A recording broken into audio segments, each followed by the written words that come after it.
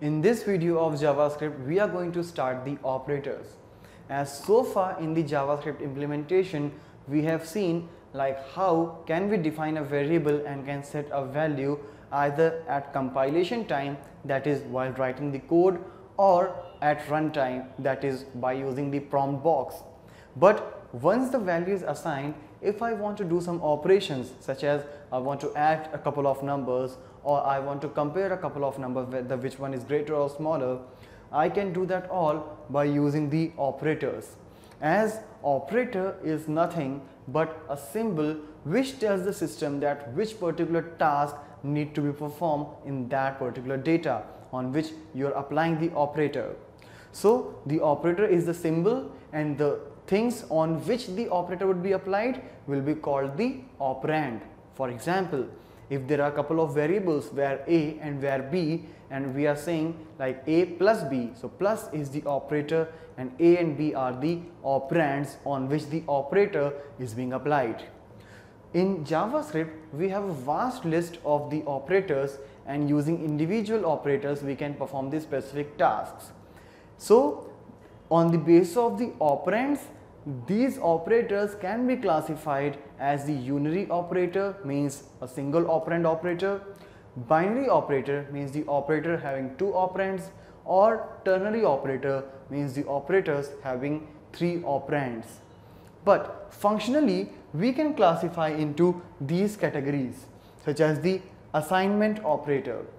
We have already seen the assignment operator, that is the equals to symbol where we have assigned the value to a particular variable, like where a is equal to 2. So this equals to variable or equals to operator will assign the value 2 to the variable a. Apart from that, we do have the arithmetic operator, comparison operator, logical operator, and again ternary operator. So let's have a look about these operators individually. As in arithmetic operators, you can see like plus, minus, multiplication, that is for asterisk, slash, forward slash for division, and a percentage symbol for the modulus.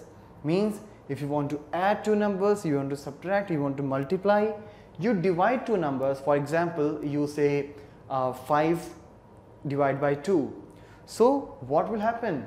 In the quotient it will be 2, in the remainder it will be 1. So the slash will take the quotient part, means the division operator will take the quotient part, while the modular symbol will take the remainder part. So both are related to the division only. One is dealing with the quotient, another one is dealing with the remainder. But if I'll talk about the precedence, means if in a single operator multiple operators are being applied.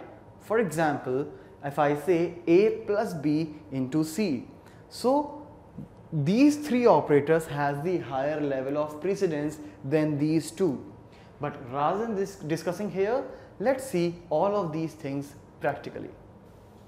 So for getting started with the arithmetic operators, I will take a couple of variables like num1, I'll assign some value such as 40, and num2, in which I will assign again some value like 10. Now, as we have already discussed about the arithmetic operators like plus, minus, multiplication, division, and modulus, so let's do them very quickly. I am not taking any variable, I am just printing the results directly. You can actually take a variable and can assign some value into that if you want to reuse that value further. So what I do here is num1 plus num2, and here I'm just adding these two numbers. Very similarly, I'll do some more tasks like subtracting, multiplying, dividing, and finding the modulus. So before proceeding, let's break the line for each like this, and let's see the output now.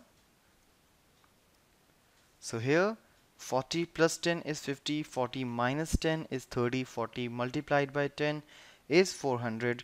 When you will divide 40 with 10, in quotient you will get 4, and in remainder it's 0. So like this, all the operators are working perfectly.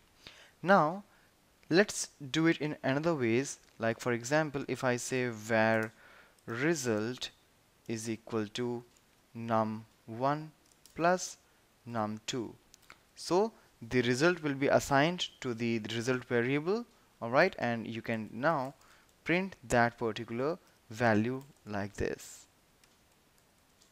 and it will work like same. But if you want to do some shorthand operation like things, you can do that as well. But for that, let's take some other scenario.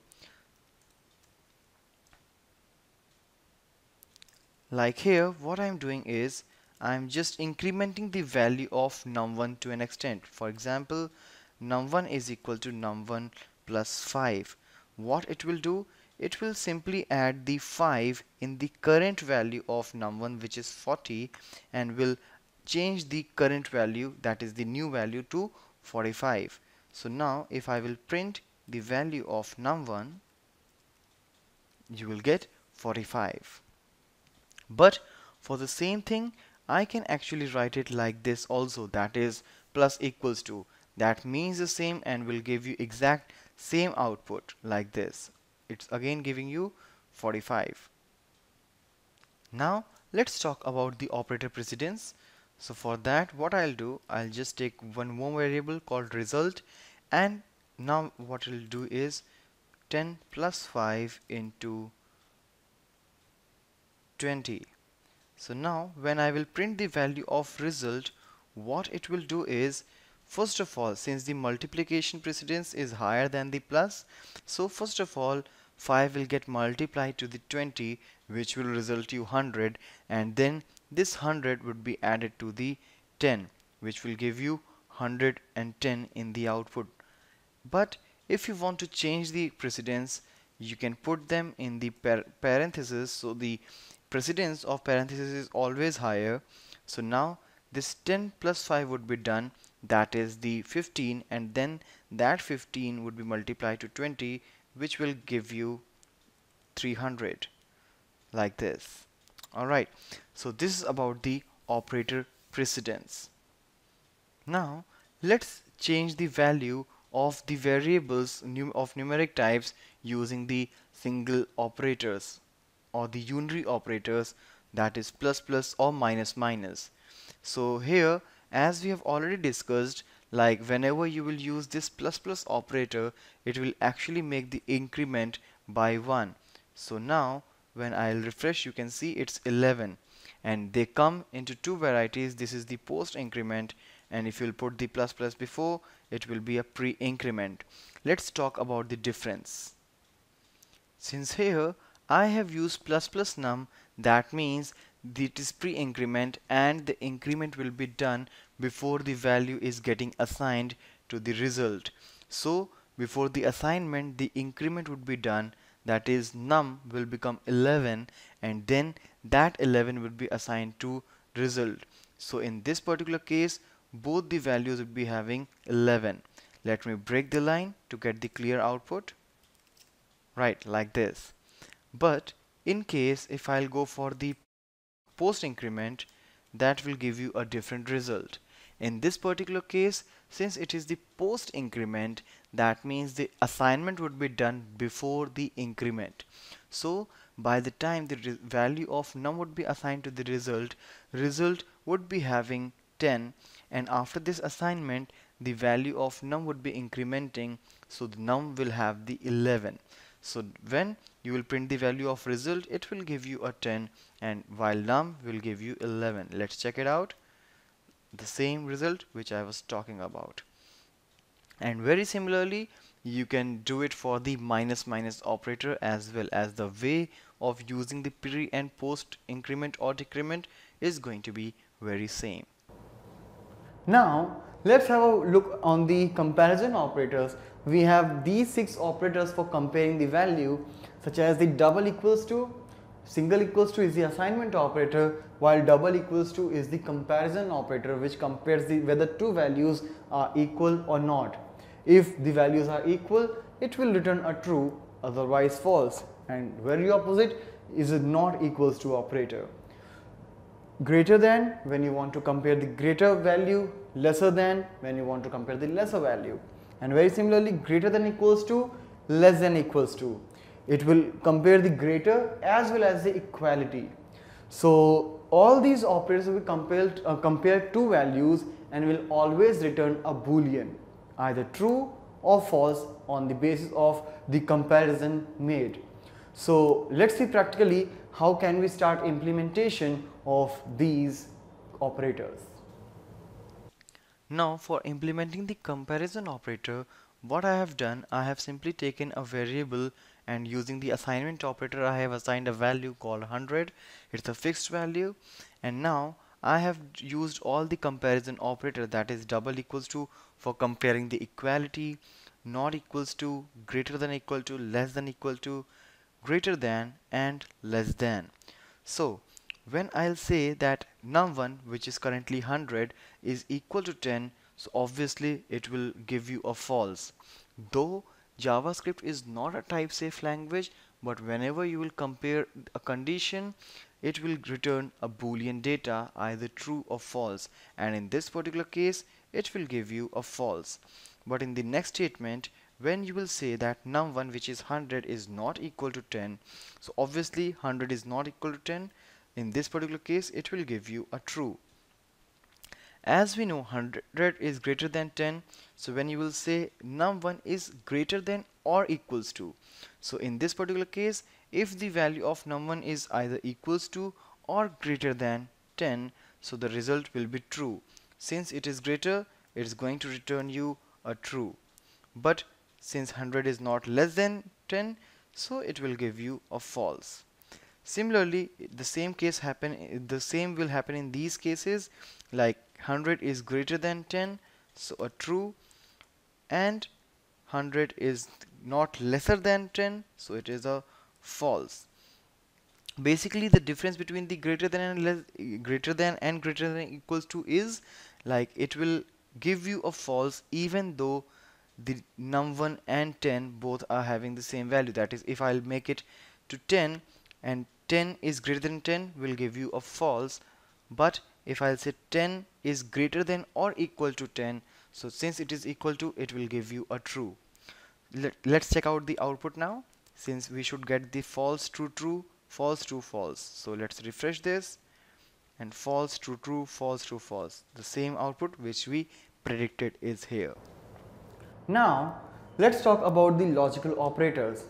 Suppose you have multiple conditions to compare and you want to merge them up.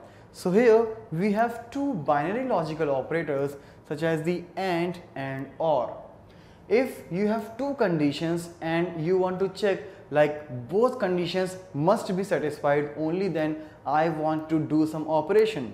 For example, if I'm doing the login thing, so I want the username and password both must be same in order to do the login. So for that I will go for the AND operator. But if you are okay with any of the condition should be satisfied, then you can go for the OR operator. For example, I have the list of employees and I want either Anadi or Mohit record should be there or both. So I can use the OR operator. But if you want to just reverse the condition, that is, if you want to make true to false and false to true, we can go for the logical NOT operator, which is a unary logical operator. So let's see practically how can we start working with the logical operators now. Now here in this video, along with the logical operators, we are also implementing the ternary operator. So first of all, let's have a look in the ternary operator. So what I have done here, this question mark and this colon both are comprising the ternary operator. Ternary operator, which means the operator having three operands. So the first operand is the complete condition, which will return you a boolean value, that is either true or false. If the result is true, then the second operand, or if the result is false, then the third operand is returned.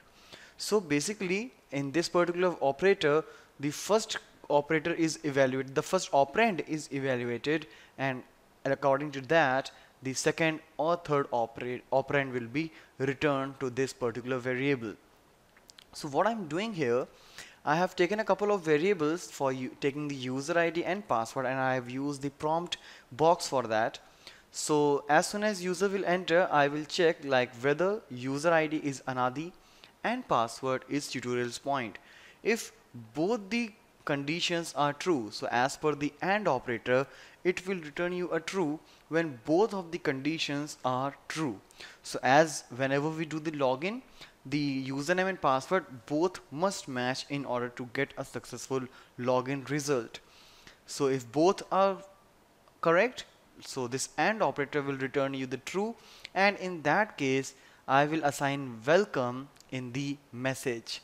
And similarly, if any of these will be incorrect, so this AND operator will return you a false, resultant to which the invalid user string will be assigned to the message variable. So let's run it and see the output. Anadi and tutorials point. So now it's saying welcome, but if I'll enter anything incorrect, as you were saying earlier as well, so it will say invalid user. So that's what I discussed, like when each of the condition is false, then it will return you a false. Now what if I want to go for the OR operator? So let's change the program to a bit.